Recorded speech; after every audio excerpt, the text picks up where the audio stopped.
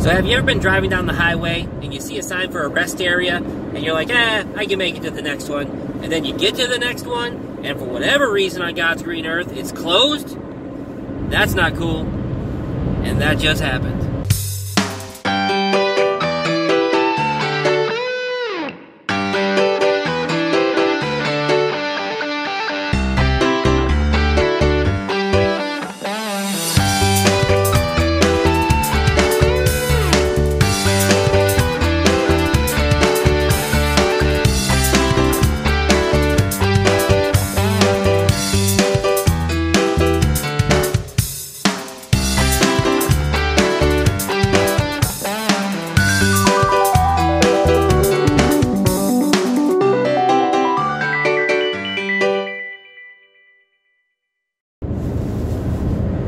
So I'm on my way back home from a business trip, and I thought I'd take some time just to kind of explain a little bit about our YouTube channel and what it's all about, why we're doing it, and hopefully spark your interest to maybe follow us along and or follow along with us and kind of see what we are doing. So where do I start? Well, let's start here. About 4 years ago, well, actually, exactly 4 years ago, to the day, my son Silas was born, and he just turned 4 years old a few days ago. And Silas was your typical baby, healthy, happy, everything going normal. Right until about maybe 2 years old or so, we kind of noticed that he wasn't really talking as much as a kid his age typically would, not really kind of interacting the way a kid his age typically would. And so, about 2.5 years old anyway, was when we finally really started suspecting maybe there's something going on. Maybe his development isn't quite where it needs to be. Now, let me back up just a second, because a while before this, or all before this, I was that guy, okay? I was the guy that thought that, all this ADD, ADHD, autism, all these things, they're basically overrated. It's really not as big of a problem as people make it out to be. I used to say that the problem with ADD is that kids don't have enough discipline. They just need a good butt whooping, you know? And that was me. I was that really ignorant type person that believed that. So to say I was skeptical that anything was wrong with Silas was an understatement. I kept saying, oh, he's fine. It's completely normal. He just needs some more attention and all these sorts of things. Well, eventually, we got to the point where we realized his development just wasn't where it should be. He was completely nonverbal. He had a couple words that he said, ball, go, and he would do ready, set, go, things like that. But then he just kind of digressed almost a little bit and wasn't saying anything anymore. And so we really got concerned and decided to go through the steps of having him officially evaluated.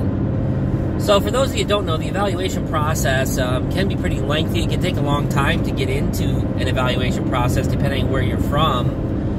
We live in New York State, and it just seems like everything's more difficult in New York. So, but nevertheless, we got that all taken care of. We got him scheduled for an evaluation, and the evaluation came back that he was diagnosed a couple different things. Number one was level 3 autism. Now, let me talk about the different levels of autism for a moment, because autism is just a constantly expanding field of knowledge as really to what it is, how it works.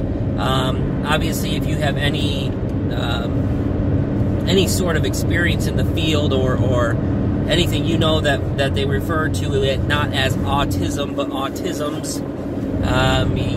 The most popular quote in the autistic community is that if you've met one individual with autism, you've met one individual with autism. So there's a lot of variety. So how do you categorize all that? Well, it used to be, Asperger's and all these other different diagnoses. It used to be mild, moderate, severe, things of that nature. When our son was diagnosed, they categorized it basically on levels. Level 1, Level 2, or Level 3. Level 1 meaning that they need the least amount of intervention. In other words, probably in the past what would have been referred to as mild autism. And then, of course, the opposite end of the spectrum, Level 3, needing the most level of intervention, which is where Silas fell. Obviously that was concerning to us. You know, we didn't know how to handle that. Above and beyond that, Silas was constantly putting things in his mouth. He would actually chew the wood off his windowsills in his bedroom. Anything he could find, he would put in his mouth. So they did diagnose him with a pica disorder as well, which is just it's considered a psychological disorder of sorts. It's actually just the need to put things in your mouth. And he would put anything in his mouth. And when I say anything, I mean anything. And you imagine the things that a toddler does and a toddler comes in contact with, and it went in his mouth. So we had some pretty graphic experiences with that and with diapers, and that's all I have to say about that. So anyway, what does that all mean? Well, any parent that has a child, you have dreams, you have hopes, you have at least some sort of idea of, hey, this is what the future will be like. This is kind of what my hopes and dreams are for my child. I hope one day, to be able to go to their house and visit them with their children, to see my grandchildren, all those sorts of things. And when you have a diagnosis of autism, all of that comes into question. All of that is threatened, if you will. And it's something that you start thinking, well, what if he never is able to even use the bathroom on his own? What if, this is a condition where he's never able to move away from home? So one thing you have to understand about our situation, our particular dealings with autism with Silas is he is still nonverbal. At 4 years old, he's still almost not completely nonverbal. He does say some things, more copying, and he's working really hard. And I'll talk a lot about this in later episodes of how we deal with therapy with him and what kind of therapy he does and all those sorts of things and his progress that he's made. But you really start to question, what does the long term look like? And when you start doing that and your world starts changing completely, I'll be honest with you, it's hard. It's hard to deal with. I understand people go through hard things all the time. I'm not trying to downplay or diminish the struggles that other people face, because Silas, at the end of the day, is a beautiful young boy. If you were to see him, just a picture, and then you saw from our introduction video, he looks just like a typical kid. He doesn't stand out in a crowd just from looking at him. Now his actions make him stand out in a crowd sometimes, but in general, he looks like a typical kid. And so it's really hard to wrap your head around this idea that this typical, normal-looking kid is anything but typical. And at first, I'll be honest with you, it will depress the heck out of you. It will make you almost feel like a terminal diagnosis has been given, like some sort of fatal disease has been cast upon your child. And I know for my wife and I both, we suffered from, feelings of depression and really just not knowing. My job suffered because of it. Our relationship suffered because of it. My stepson, he lives with us. I'm sure that he felt the stress in the home. And so it's tough to deal with.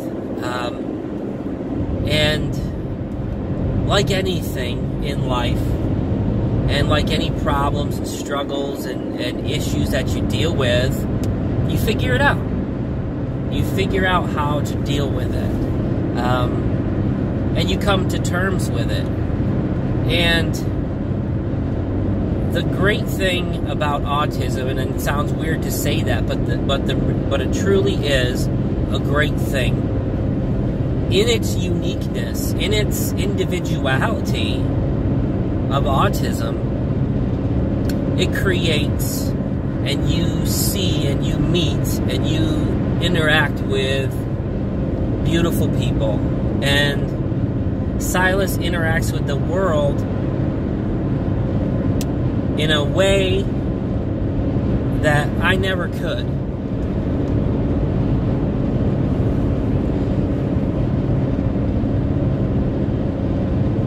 And so I'm thankful for that. I'm thankful that he is who he is. And I'm thankful that I have the opportunity to be his dad.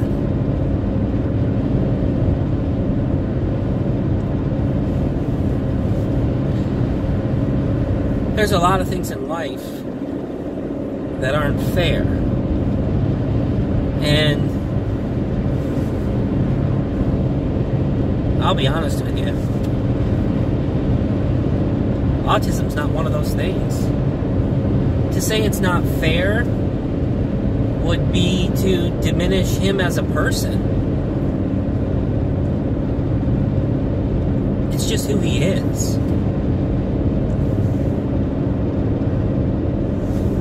It's just his uniqueness. And it's a good thing.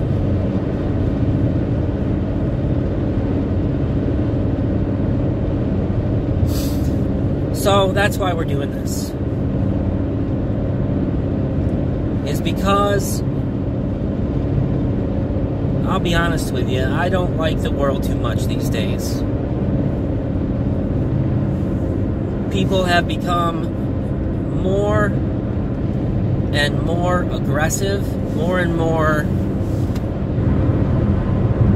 I don't know, just easily irritated. I'm driving down the highway right now. Some knucklehead behind me was weaving in and out of traffic. Thankfully, there was a little bit of instant justice and he got pulled over. But, man, it was dangerous.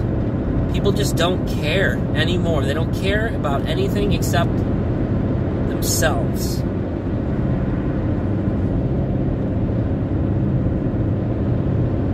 And so I think it's about time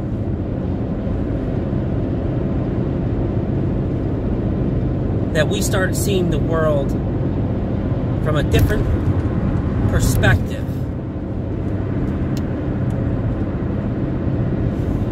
I think it's about time we start seeing the world the way Silas sees the world.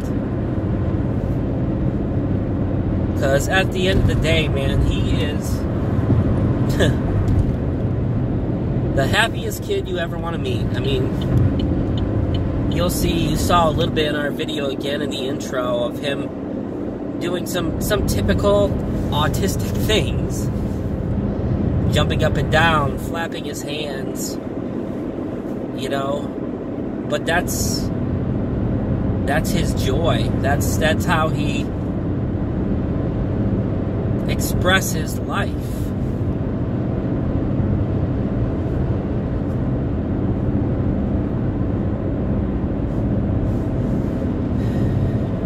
And man, what a better world it would be if some of us could just jump for joy once in a while.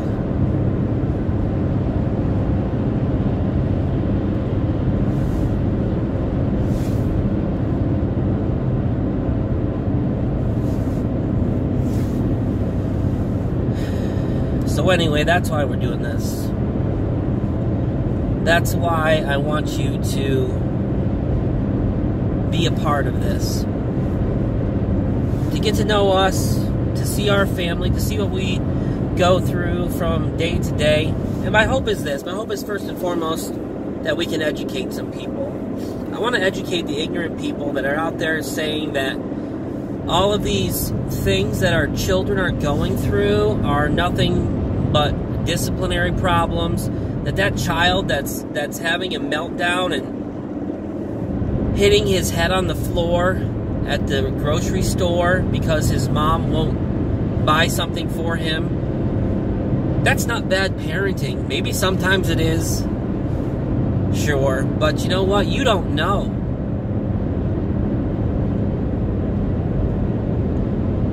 You don't know what that mom's going through. And you don't know why that child's doing that. So stop judging who they are and start asking yourself, how do I look at the world? Because if you just walk around judging other people for how they're reacting and how they're responding to things, that's a sad life. That's not what we need. I got enough of those crazy people around here dodging in and out of traffic, thinking that the only life that matters is theirs. And that's what that type of attitude is. It's arrogant and self-centered, and we've got enough of that in the world. So I hope our channel will educate you into seeing life different. And I hope, number 2, that it will encourage those of you that go through the same things we go through. Those of you that have to pin your child's arms down just to brush their teeth because the sensory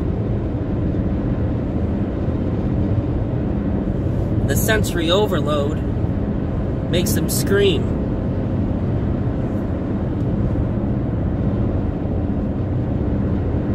For those of you that have to go into restaurants fearful that if you just say the wrong thing or take away the wrong thing or the food doesn't come at the right time, that your child's going to have a meltdown. Or quite frankly, that your child's going to get so excited like Silas does that he just starts throwing things off the table. Because he's so happy, he just has to release his energy. So I hope we can encourage you. Well, anyway, I've got a little ways to go before home. I don't know, another 50, 60 miles or so. But if you want to follow along our journey with us, you can check us out here on YouTube on The Sound of Silas. We also have a Facebook page. Just like and subscribe to this video, to this channel. Click on the notifications bell if you'd like to know when we post new videos. And we're just getting started on this, so it'll be some time before we get a lot of content, but I'm hoping some of you out there want to be with us from the beginning. And feel free to comment, share your experiences, and you know, I understand there's hateful people out there, and I understand that people are going to watch this and be critical and all those sorts of things. Honestly, I don't have time for you. I'm not going to pay any attention to you. It's not what I'm here for. I'm not here to deal with any more ignorant people. I'm not here to deal with who I was and the people that are like the way I used to be. If you want to know what autism is, what life with autism looks like, that's why we're here. And if you're going through it with us, and this is an encouragement to you, just to know that you're not alone, then that's why we're here. So I look forward to sharing our life with you. And I look forward to hearing from you. And hopefully, we can grow a community around this. And we can maybe change the way people look at the world. Take care.